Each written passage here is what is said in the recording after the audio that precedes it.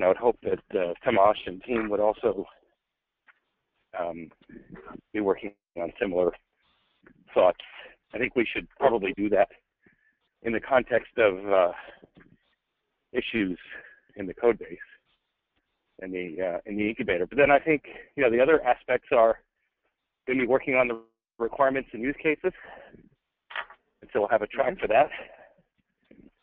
And we could have track for project lifecycle and template, and for the code of conduct.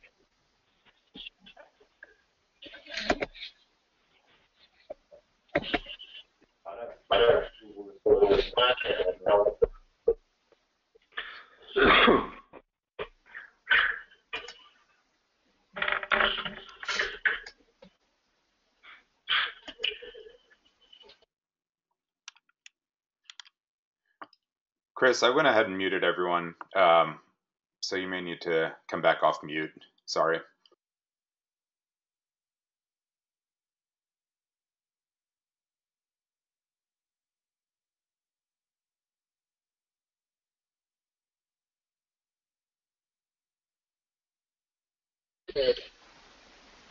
Now I'm unmuted. Okay. So I had finished up what I thought the various work items we had to cover were. Again, I would hope that with that many people that we could break out into breakouts. But I'd be interested to see if anyone had thoughts about other things we should be doing.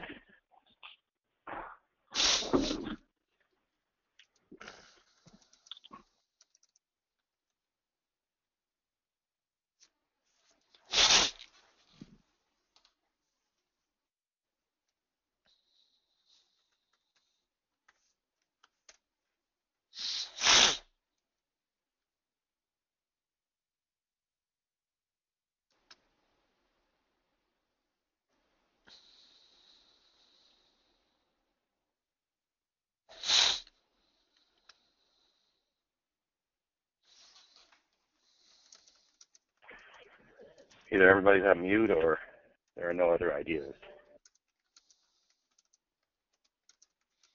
Chris, this is Patrick. I was going to mention when we cover the requirements work group that I would like to do a breakout during the face-to-face focused on use cases and requirements. Yeah, that's exactly what I thought we'd have.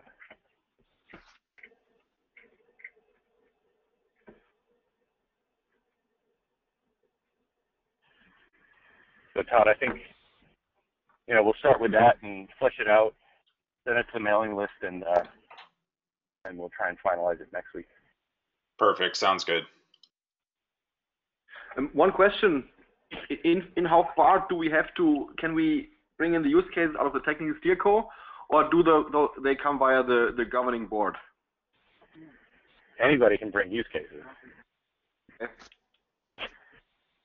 Decision on the overall outline, who takes that, steer core or board? I'm sorry?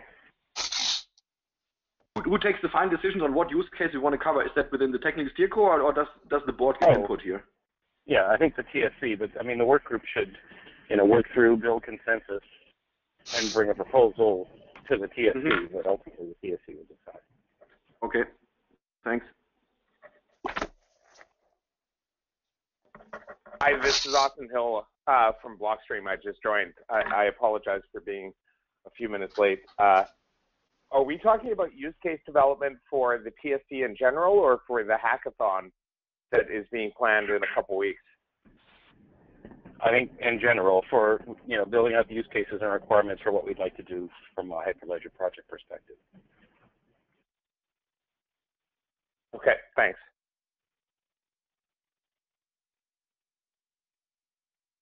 Do we have a repository or a standard place where we're asking everyone to start depositing a use case, or? Well, I think that's actually the next Todd on the agenda. Is that right? Yeah, I think Patrick will run through that in just a minute here. But in answer to your question, Austin, we don't have anything formal yet, but we need to do that.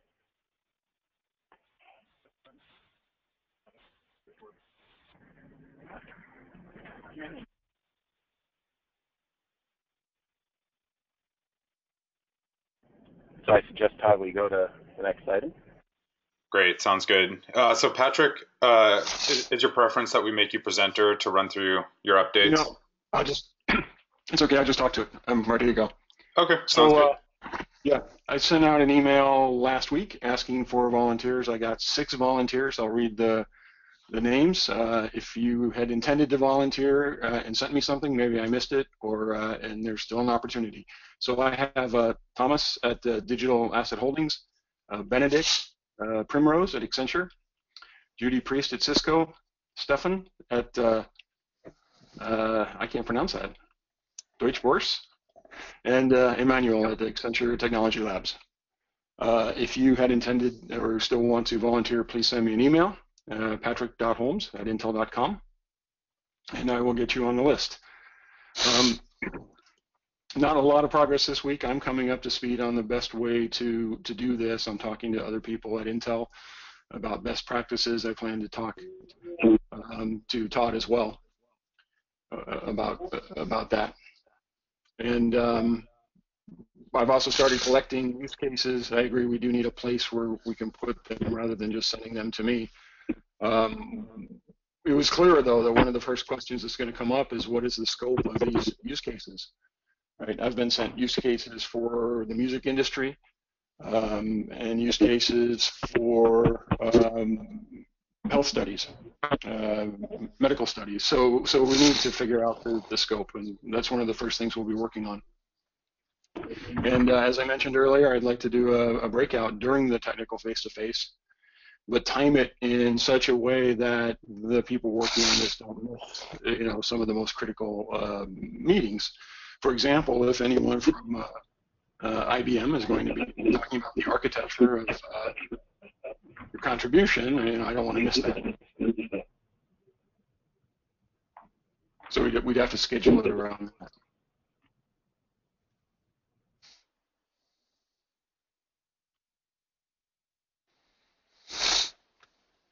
And that's it.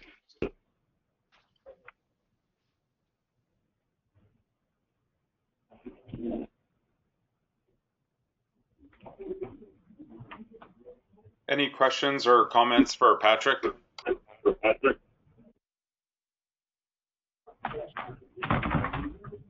Yeah, hi, Vikas. Sorry, it's Vikas from CLS Bank. I just wanted to know, is there an end date for collecting these use cases? Because we haven't submitted any, and we would like to submit a use case from the payments and settlements. Wonderful. No, I have not put together a schedule yet or an end date for use cases. For now, you can send them to me if you want, and I will figure out a way to get all those posted. Or you can wait until that's set up, either way. Okay. So I apologize, I'm mobile here. I didn't hear a name from IBM, is that right? Because I think we have somebody on this. Maybe we have to get them to say, hey, me.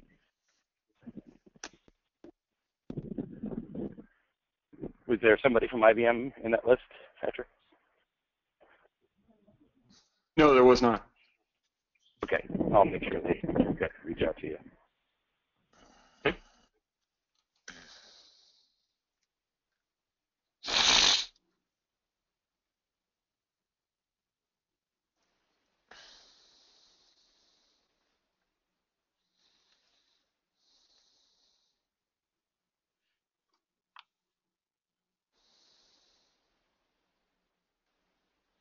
Any other questions for Patrick?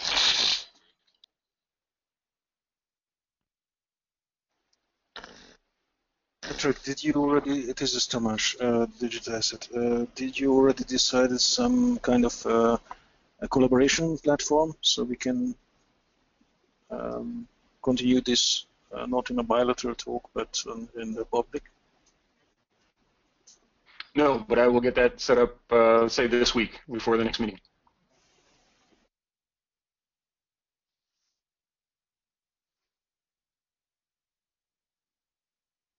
Okay. Sounds good. Any other questions?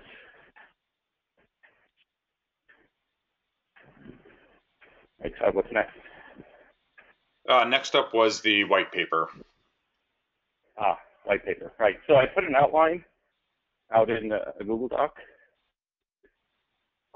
shared it, and then I think somebody had proposed that we use some tool, but I've never heard of the tool before and wasn't clear how that would be used. I don't know if they're on the call or, I mean, I figured we'd just use a Google Doc and edit and comment. Maybe somebody could lead the actual editing. But welcome any thoughts.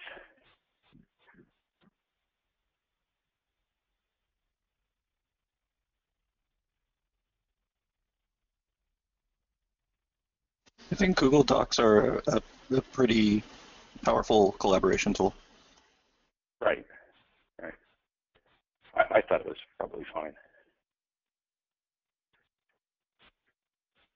So I haven't had a chance to check this morning to see if anybody had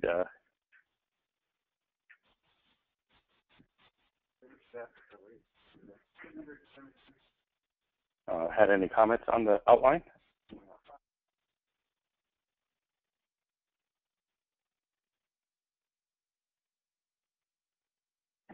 I looked through it, and for me, the outline looks perfect.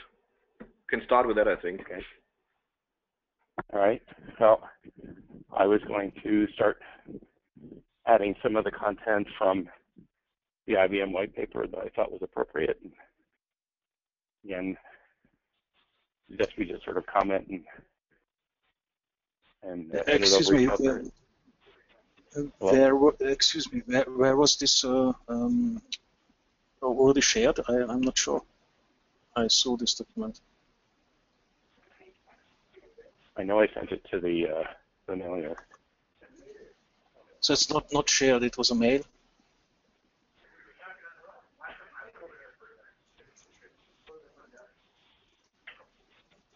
The link is in the agenda as well that Todd had sent out to the GitHub repo. Okay.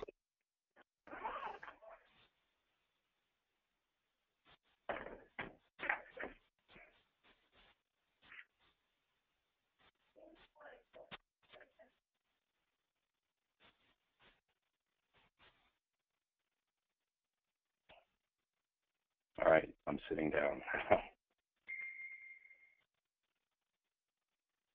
Let's see.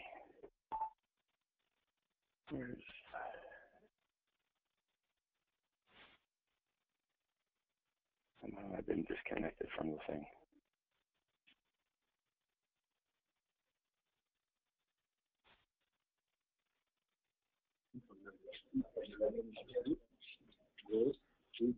Sorry, I'm reconnecting to the GoToMeeting.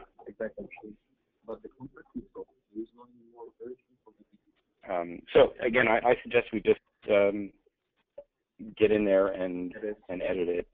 Is there anybody that would like to take on the task of being the lead editor for the white paper?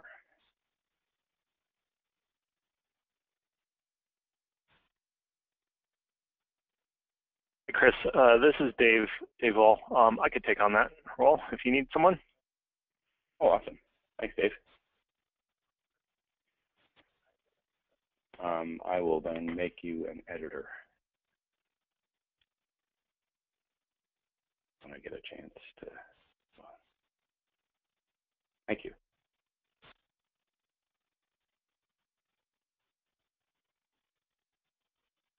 All right, Todd, what was next?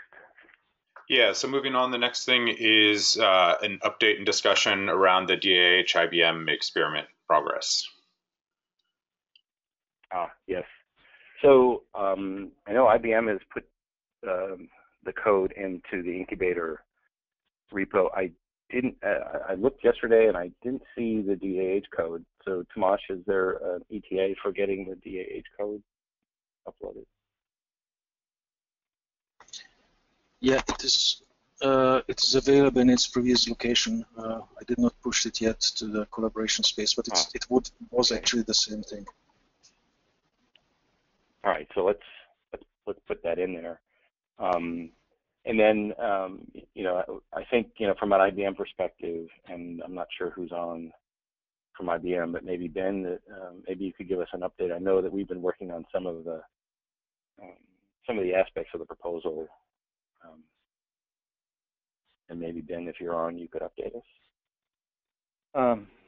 Yeah, if you look into the OBC repo at this point, there's a number of issues that we have created to work toward that and prepare for the face-to-face. So specifically, we are looking at the ability to integrate a interpreter.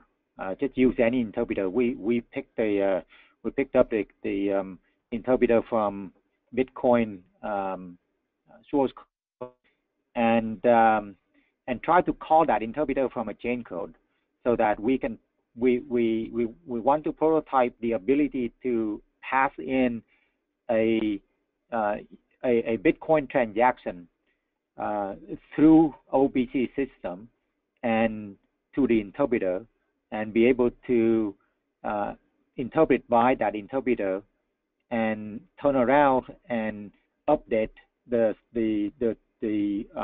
transaction log as appropriate.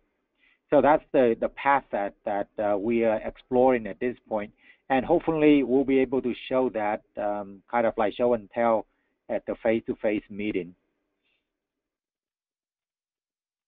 Great. Now, are there any aspects that people could start working on before the face-to-face? Do we have any stories that people could start work on? This is Joel. I'll just point out that we've done a lot of work on binding into the Bitcoin interpreter, both the Bitcoin interpreter and into the blockchain elements of the consensus. So feel free to ping us on any help needed on that side. Okay.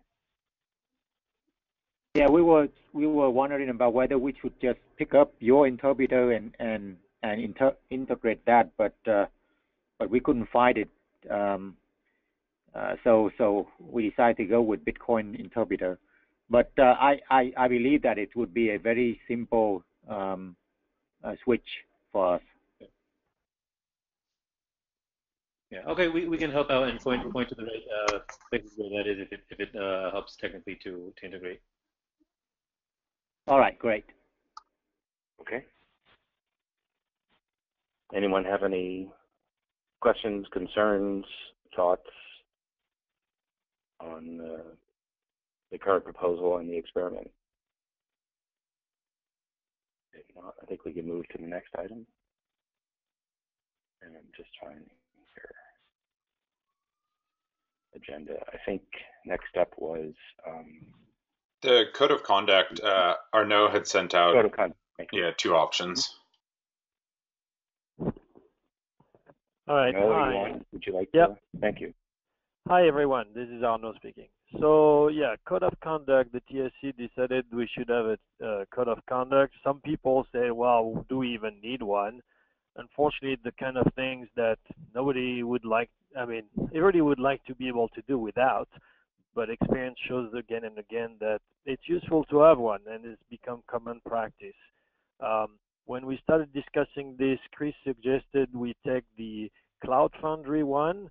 Obviously, there's no point in developing one from scratch. There are many to choose from. And of course, the question then is, well, which one do you choose? So Chris suggested we use Cloud Foundry one. I took a pass at taking the text and basically trying to just do more or less a query replace of, the name. I made some small adjustment when it referred to things that were specific to Cloud Foundry, but it's more or less the one from Cloud Foundry. There was one significant change, I would say, which is that in the Cloud Foundry code of conduct, it basically talks about the fact that it's bad to remain silent in front of bad actions. And it says that in a fairly negative sense. At least some people felt it was pretty negative. So I replaced this with a piece of text that I took from the W3C one, which aims at the same, which aims to the same goal, but as a more positive wording. And so that's the last bullet of the keep in mind section. And then Mick Bowman, actually from Intel, made a reference to the W3C code of conduct. He thinks that it's pretty small and sharp, and so I'm actually very familiar with W3C myself, and I like it too. So I thought, well, what the hell? We don't have to force anyone to use one particular one. We could just take two options and have a quick vote, decide which one people prefer. So I also did the same basic operation, taking the W3C code of conduct and adapt it to a project. In general, my sense of how they compare is the W3C one, just from a structure point of view, the text was designed in such a way that the code itself is very short and crisp. And so it fits into 9 bullets that fits in half a page, which is kind of neat. And the way they achieve that is by having a bunch of references to terms that are defined in a glossary, which itself is much, much longer. There is one difference, in my opinion, which is significant, is that the code of conduct from Cloud Foundry talks about what you're supposed to do when you step down, when you retire from the project. And it talks about how you should do that. It should be considerable into, not just dropping the ball and disappearing, but making sure that the project doesn't suffer from you retiring from the project. That part is not actually covered in the W3C one. I don't know if it's an issue. We could add it if we wanted. Obviously, all of this can be edited at will. But so that's, I think there are two valid options, and rather than forcing one particular, as I said, I think we could have a quick vote and decide which one to go with. And as I said, amendments can be done either way. So thanks. There was one comment made against the. It was entered by Alicia against the W3C one, but it has to do with the incident procedure section, which actually exists in both versions, both options. Alicia mentioned that sometimes it can be a crime, and then the leaders of the project may have to report to authorities, basically. I think that's true. I don't know how much it is important to point that out in the code of conduct. Usually those things, there's a fine line because it depends on the countries and everything. But for instance, the W3C one, for that reason, as a note at the end of the introduction, it says, note that this code complements rather than replaces legal rights and obligations pertaining to any particular situation. So I think that's an important thing. This is not meant to, replace any laws or that may be applicable, and that will obviously vary from country to country. So I wonder if maybe we should add a similar note. I think that's a good point to. Yeah. So that's one thing we could carry over also. If we choose to go with a Cloud Foundry based one, we could take that piece from the W3C one and put that in so that this would cover this.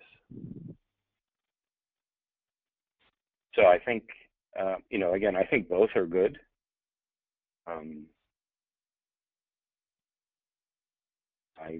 I worked a little bit on the Cloud Foundry one, so I'm more familiar with that. But reading through the W3C derivative, that's also, I think, good. I do like that it's very succinct. So it's a little bit clearer in that respect. Right. And of course, I worked in the W3C for a long time as well as you. And yeah, I'm sorry. I'm in the meeting. I'm just. I can leave.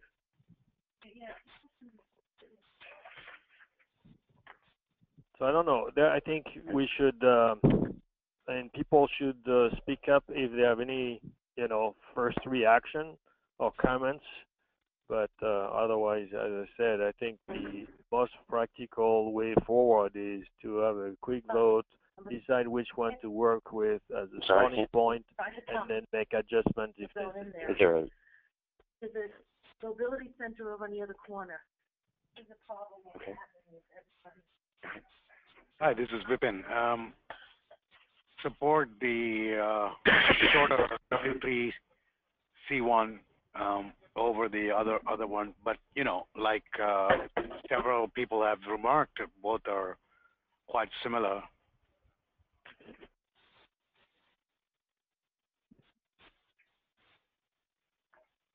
Thank you. And this is Mick. As Arno captured, I have a slight preference for the W3C just because it is concise. I'm quite happy with both of them. I really like the wording change that was made for the Cloud Foundry as well. So. Stefan here. I'm also fine with both. I would slightly prefer the W3C.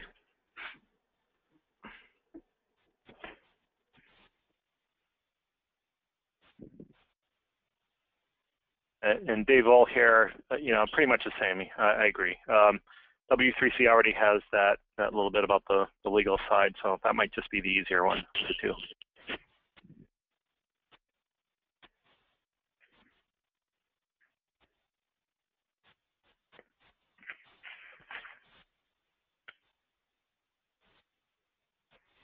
All right. Any Anyone others? else? Sounds like there's a slight preference for the W3C one, so. Todd, maybe you could do a roll.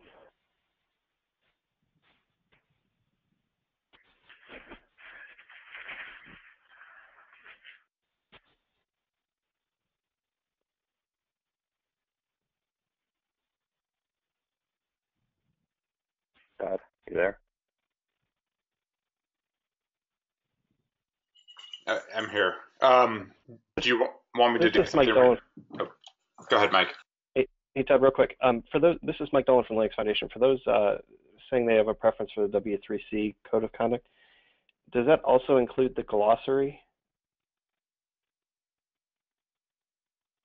Yeah, I mean, that's one document, right? I don't think you can separate the two. You could make different adjustments to the glossary if you think something is not right, but Yep.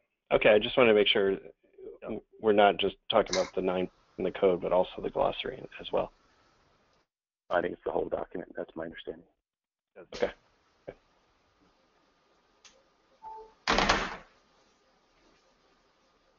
So again, I was hearing a preference for the W3C, but I'd like to have maybe basically all the TSC weigh in, unless they'd like more time to think about it.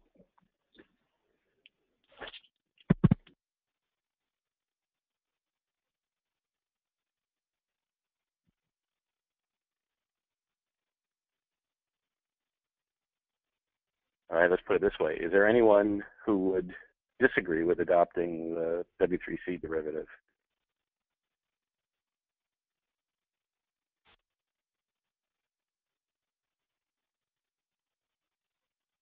And if you're on mute, you may need to come off. Hello, this is Primrose. I read through both of them, and to be honest, I found the one from Cloud Foundry a little bit easier to understand and to follow. For W3C, it sounded like quite a legal document. I'm not entirely sure why that came across that way. The Cloud Foundry one made it feel more of a community than W3C one. It could just be my perception. So I think that's a fair comment, actually, and I believe the result is from the breadth of the people involved in the W3C one. W3C is a very internationally oriented organization. They have offices all around the world, and all the different groups within W3C were involved in the making of this. and it went through a lot of scrutiny. And so I think, that's why it's quite crisp, but maybe, yes, like you said, it looks more legal oriented than the Cloud Foundry one.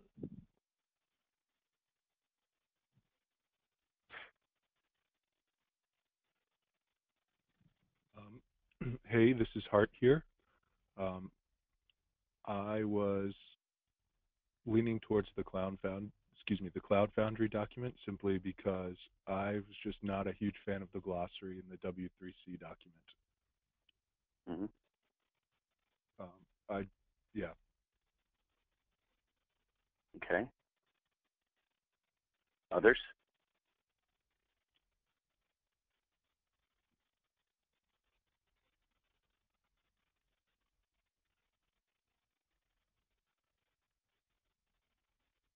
So, Chris, it sounds to me that there are people on both sides. So I think it might make sense to have an offline poll, and then people can vote whether they really object to one or the other, or whether they prefer it, and then based on the results, we can decide next time.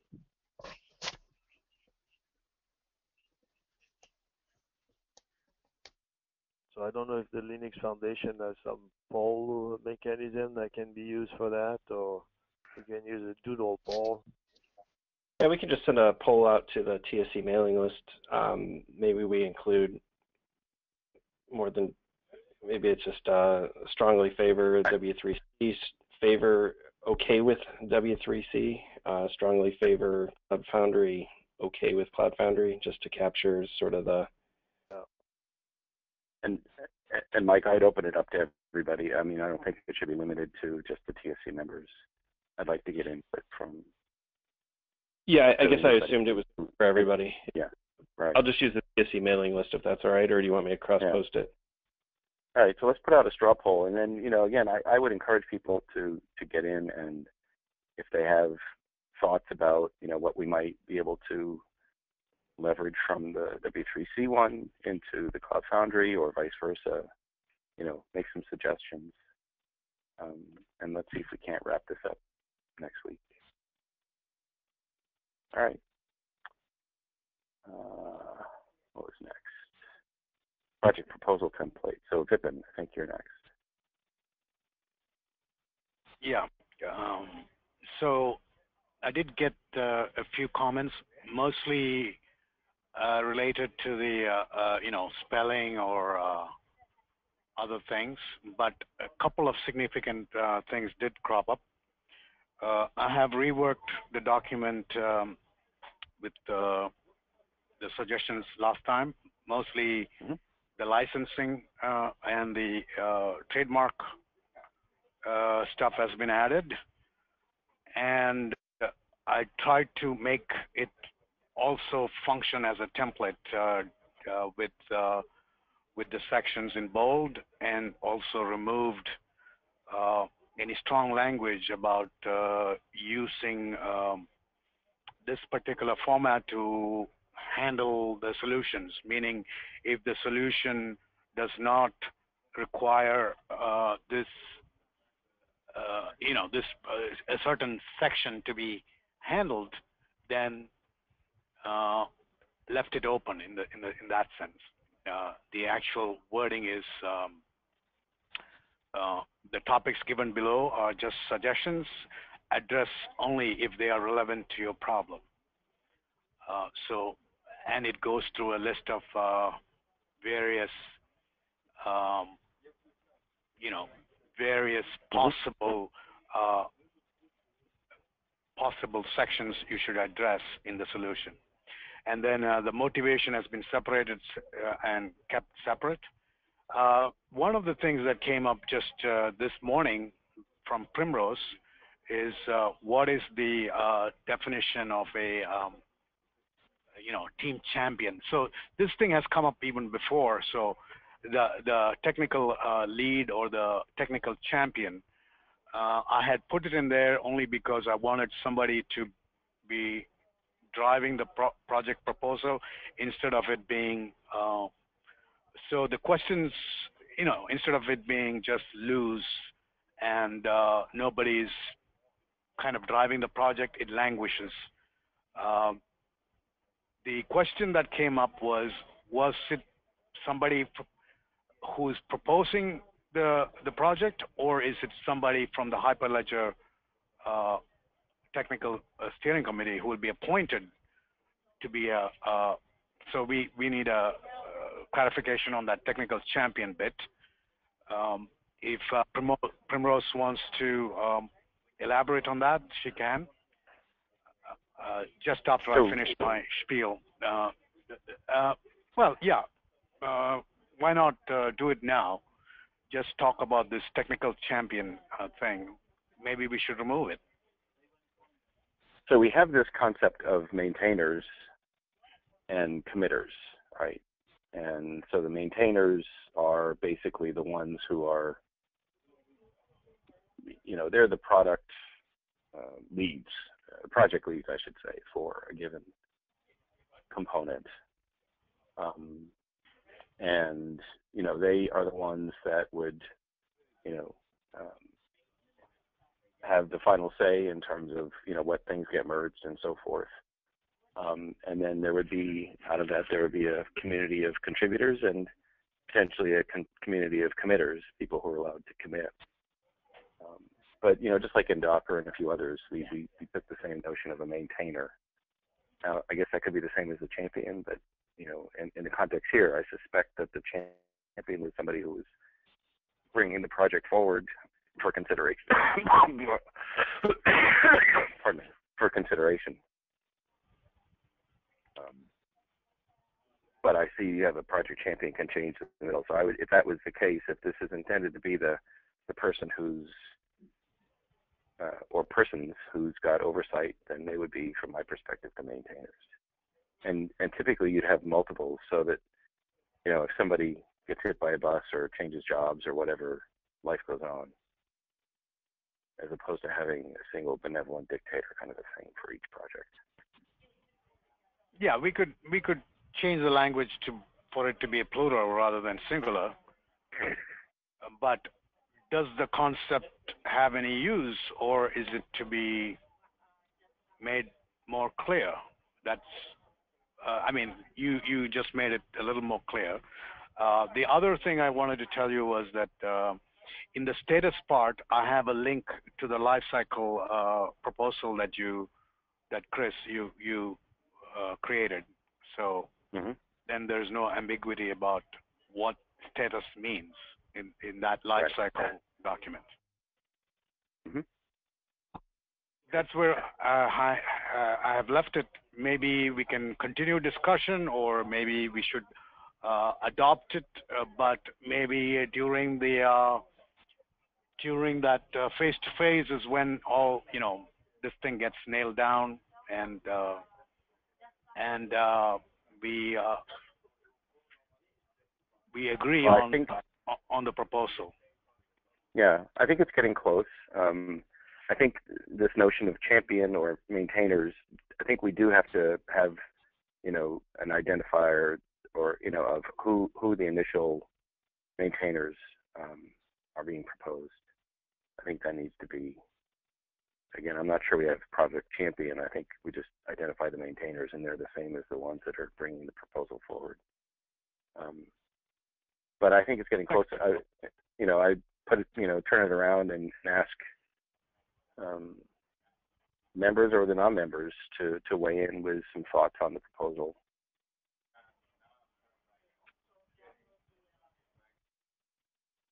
Actually, it's a proposal template. Proposed proposal template. And again, you may be on mute.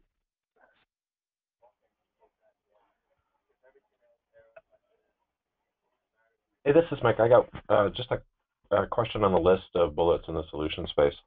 So it looks like you're covering quite a few things in there, kind of the technology spaces, licensing issues, some legal, some logging and traceability, privacy issues, and some things like that.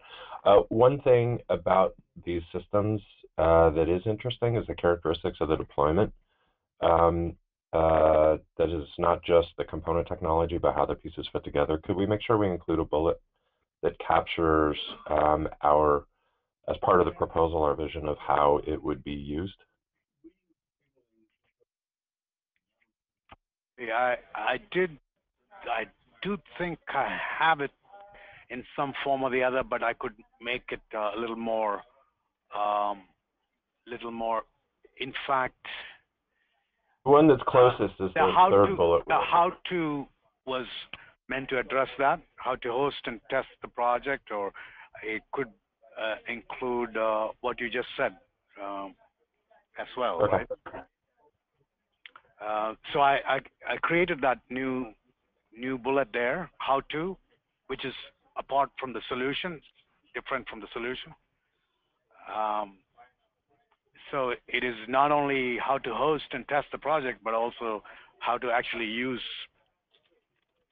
Is that what you meant, or is there something I missed? Sorry, I was looking at the Google Docs right now, and the bullet that I thought was closest to it was the effects on the network, throughput, visibility to other participants. So it's kind of deployment characteristics, and I mean this can include everything from I think Kristen in the IBM white paper talks about the geographically local and a certain validator count. There's some implications for things like that as well, that are at least characteristics of the piece of that technology.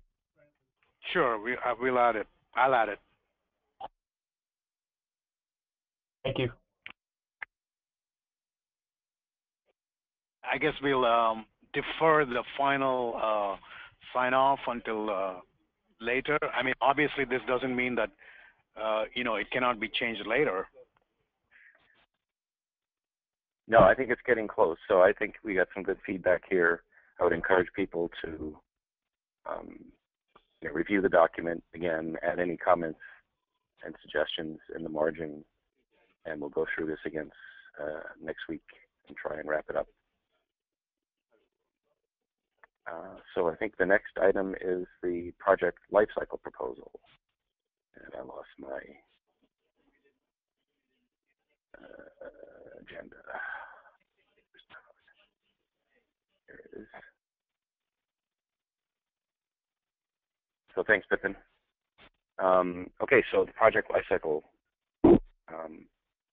We discussed last week that, in addition to just a proposal template for proposing new projects, new components, and or work items, that we also need, especially for a component, something that is manifested in a component in its own repository, that we need to have a life cycle for these things. I think it's likely that there'll be new components proposed. We'll do refactoring and so forth over time, and so things will come and go, ebb and flow, and we'll have an opportunity to potentially deprecate certain things. So I took the Open Daylight template, the life cycle that they had, and I adapted it a little bit that way. I think it's the first hall pass where you just came through. And I added in a deprecation and end-of-life phase. They had a notion in theirs of a top-level project. I don't know if we're going to get there yet. We can always adapt as appropriate, but I think the process is you start with a proposal that fills out the template that Vipin was just proposing. We'll finalize that. It's got to have those things we can adapt. This proposal must to align with what Vipin has. And then we would have a review by the TSC of the proposal, and the project would either be turned down or added into incubation. That would be the first place that it would go. So that would go into the Hyperledger incubator,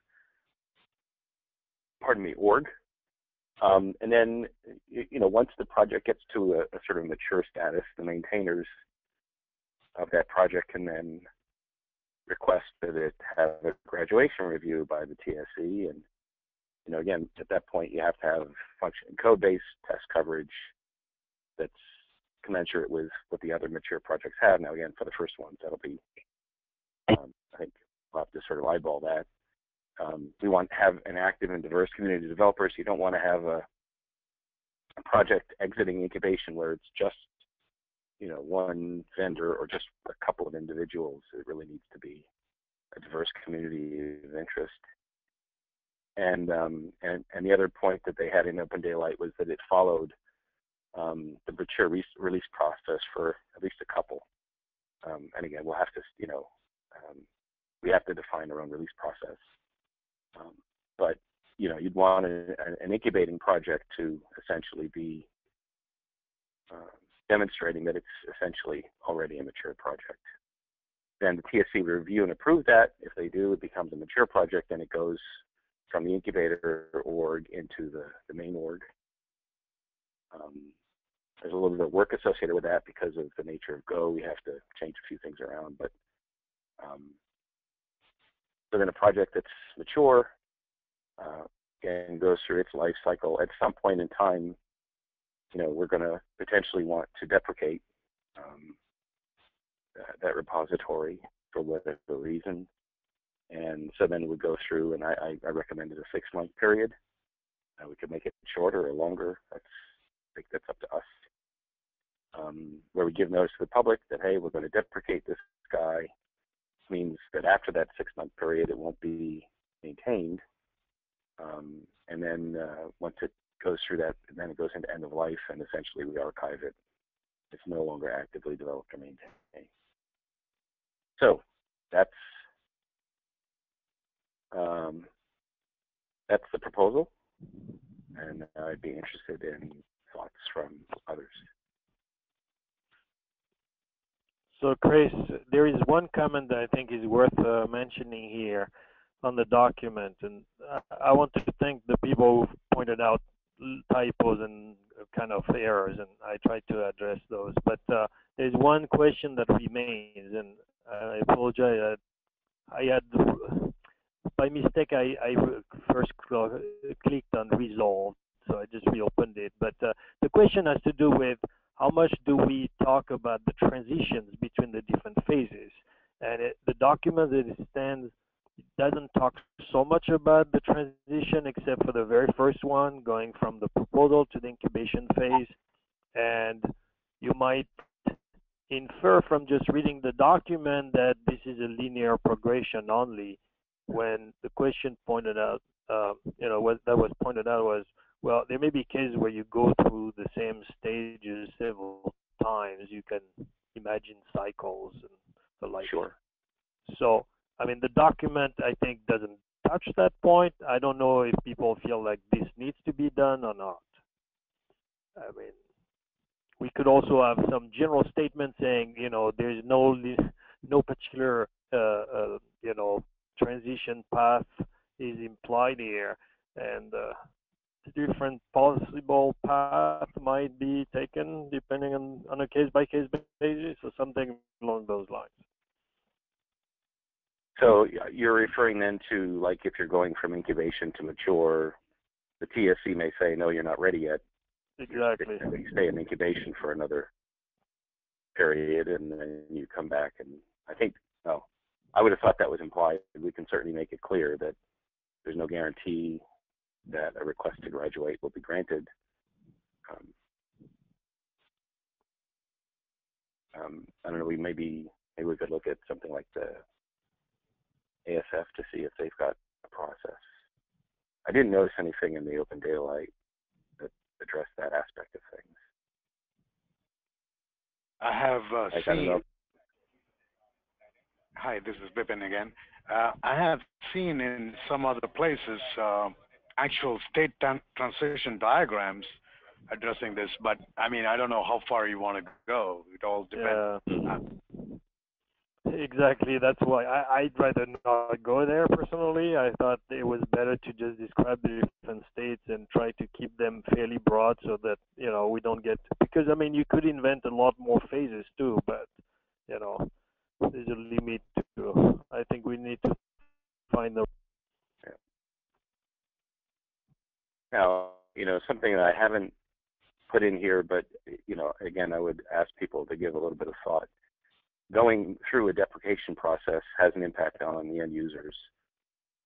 You know, we may want to add in that, you know, a request to go from mature to deprecated maybe needs to incorporate or include some sort of a end user outreach that, you know, gets a sense for what the impact would be. And maybe the TSC needs to, you know, make to perform that part, that role.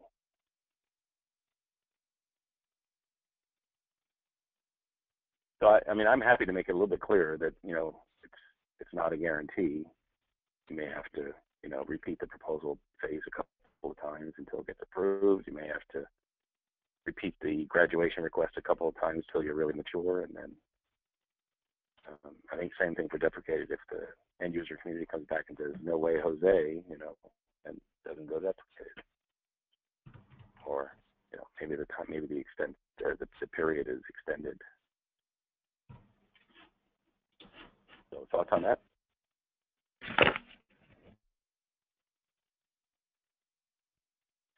Hey, Chris, yeah, I mean, that's a very important point, and I would agree to include some verbiage to that extent in here. That's Dave? That's Dave, yeah, thanks. Yeah.